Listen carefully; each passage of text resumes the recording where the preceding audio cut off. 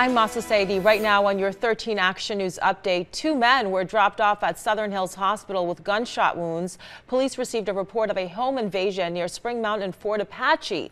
Authorities say the homeowner was shot in the leg by 2 men. They say the homeowner also fired at the suspects. Right now the homeowner is recovering at the hospital. We're going to have more on this story coming up tonight at 5. It took dozens of firefighters to knock down flames inside the home's garage on the east side of the valley. The fire started just before 4 a.m. this morning. One person was home and he was able to make it out safely. The cause is under investigation. The final piece of the Hard Rock Cafe guitar sign is almost complete. The iconic sign started its journey to the Neon Museum on Monday. It was located in front of the cafe for 27 years, but now it is going to accompany many other historical Las Vegas signs in the Boneyard.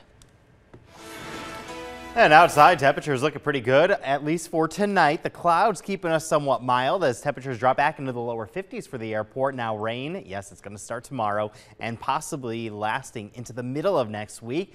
Enjoy the temperatures, though. At least we'll be in the 60s for your Super Bowl Sunday with mostly cloudy skies. Okay, thanks, Dan Bronis. That is your 13 Action News update. Remember, you can always get the latest news at KTMV.com or mobile app Roku channel and the latest version of Apple TV.